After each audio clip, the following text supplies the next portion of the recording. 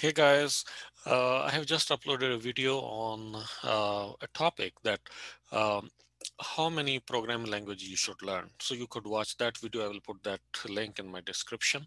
But this video is on that how many databases you should learn for your career. Okay, so I'm going to share my screen with you.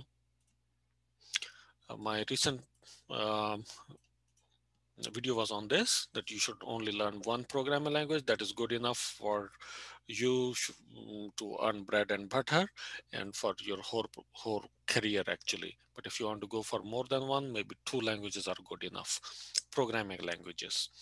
Okay, now how many databases? Most popular databases are these in 2020, 2021.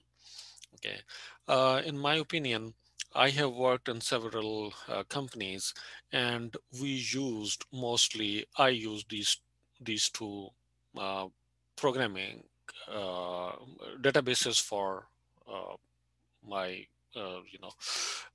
projects.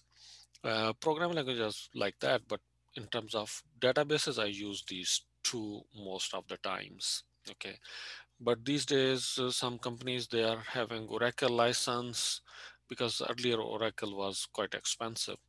So Postgre is there. JSON, you can call it JSON database because we store data in that. MongoDB is quite popular also. So in my opinion, once you know MySQL or SQL, these three are very common, very easy to learn, right? I have not tried Postgre yet. I have not tried MongoDB yet, but JSON, I have used it quite a lot. So JSON is very easy. Same thing is, XML for data storage, so data exchange mostly, like JSON. So in my opinion, once you know SQL or MySQL, and then JSON and XML, these are good enough for you. So in short, I can say if you know MySQL, SQL, Oracle, you will learn very easily because they also use SQL language. Okay, JSON is very easy to learn. XML is also not difficult to learn. So in my opinion, these three and JSON and XML, they are good enough. I think JSON, if you know JSON, MongoDB is also easy to use.